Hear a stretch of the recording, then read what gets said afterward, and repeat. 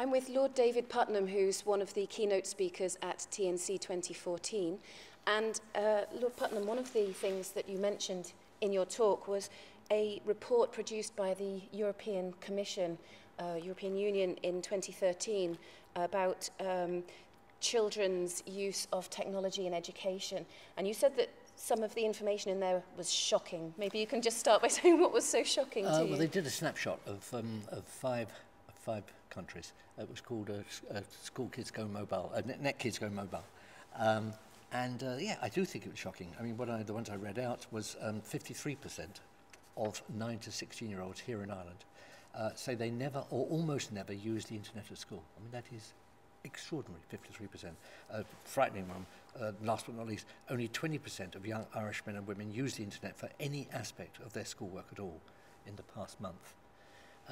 It's the notion that, you know, all of us have worked extremely hard and invested huge sums of money in trying to get connectivity into the schools, and that somehow there are schools that are just not responding to that, not using the resource they have. That does shock me.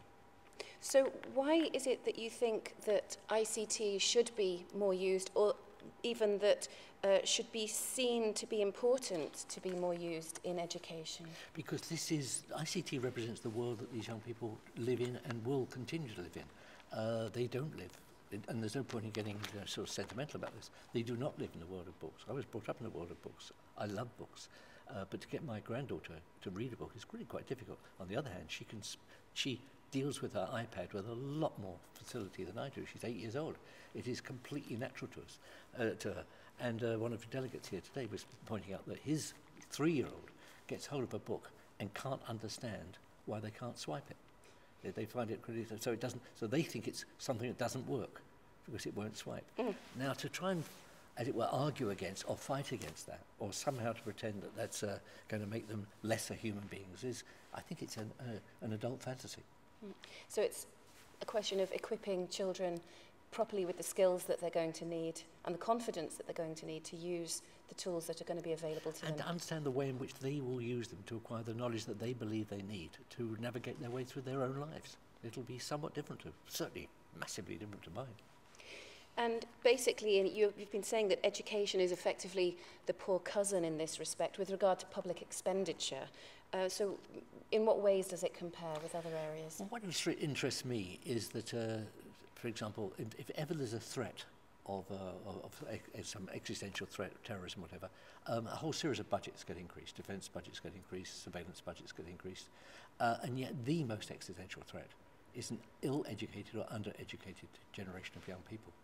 But that expenditure is seen as fungible.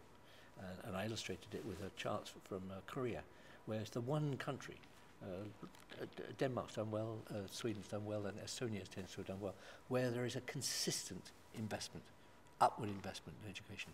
Because, as I said in my speech, the most important thing I said, only a brilliantly educated generation of young people are going to give us, you, me, my family, affordable pensions, affordable healthcare, affordable lives. It's not going to come from anywhere else.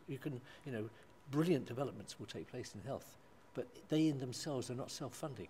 Only education and the results and fruits of education are what's going to fund the type of sustainable future that we want. So why is it, do you think, that there is this gap between the need to recognise what education needs from the use of ICT and the public expenditure that goes into it? Because we in the West have developed a system of democracy which is increasingly finding it impossible to make long-term commitments and deal with long-term issues. Climate change would be another one.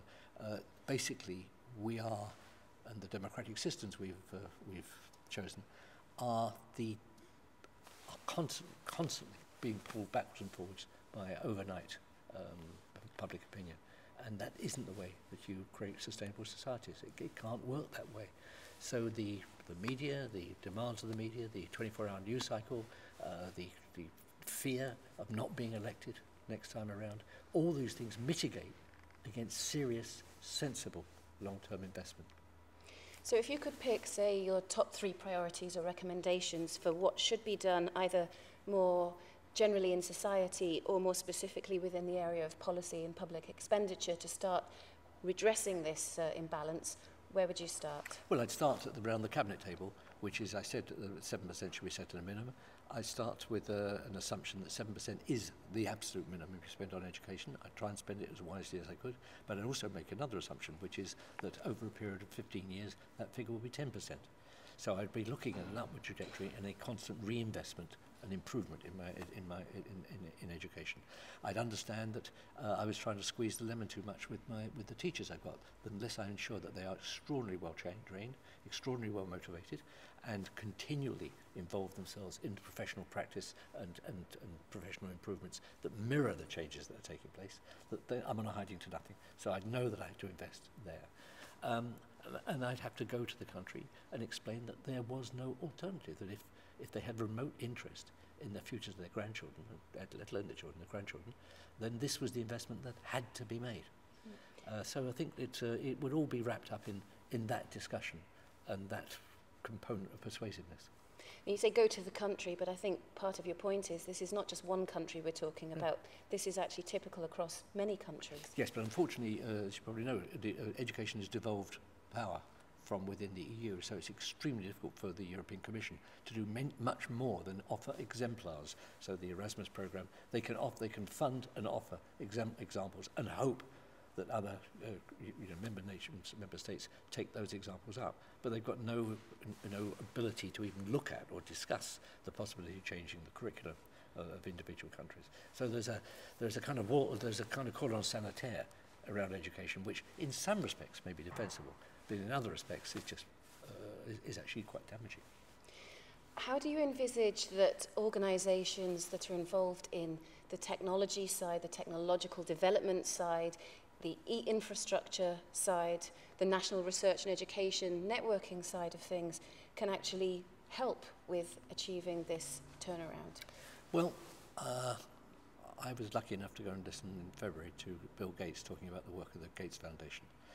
What I'd like to see is the big corporates, Google, Apple, the rest, setting aside a really, really significant sum, which we could call, if you like, R&D, but actually would be dedicated to, it's entirely dedicated to improvements in global education.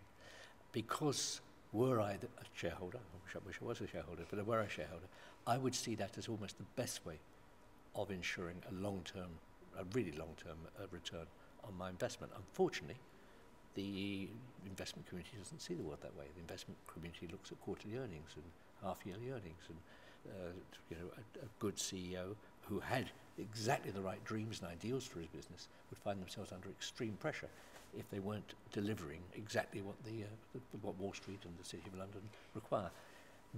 These two things are at odds with each other. So responsible capitalism finds itself at odds with the demands of the marketplace. And that's not, in my judgment, that is not a sustainable situation. And what about the publicly funded organisations, such as the National Research and Education Networks?